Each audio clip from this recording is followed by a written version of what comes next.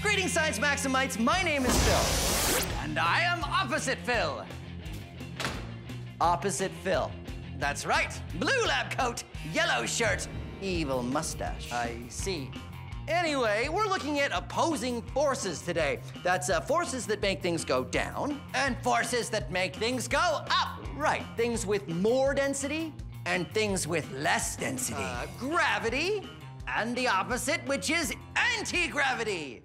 Anti-gravity isn't really a thing. Well, I have to do the opposite. Right. Buoyancy. And buoyancy's opposite, which is girlancy. No, girlancy is not the opposite of buoyancy. You know, you're not helping. Right, not helping.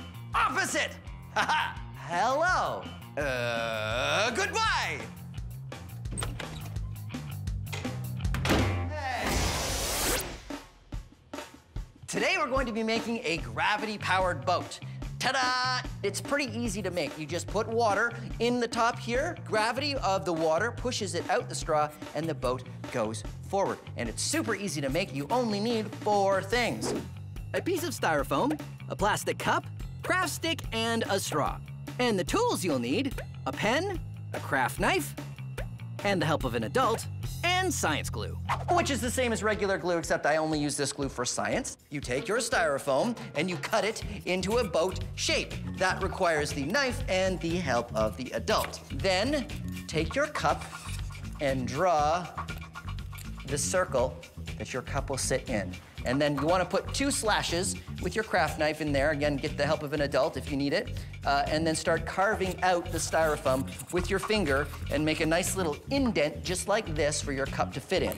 See? And then it fits in nice and snug. So then what you want to do is you want to make a hole in the cup. You can use a pencil. The hole has to be just big enough for the straw to fit in. First, you want to take the straw and dig up in this direction so that it will be a nice angle for the water to come out, and then you want to get the straw back up into the cup like that, and then glue it so that it is not going to leak any water. And then in the final step, and this is your choice, you don't have to do this, but you can use your craft stick and you can make a rudder, or if you want, you can make a whole keel, which goes just like that, and it is right in the middle of the boat, and this helps the boat go straight, because sometimes the straw goes off to the side one way or the other. Okay, water-powered boat. Actually, it's a water and gravity-powered boat. You see, what you do is you fill up the cup with water, and the gravity of the water in the cup pushes it out the straw, and the boat goes forward. And this is what it looks like in the water.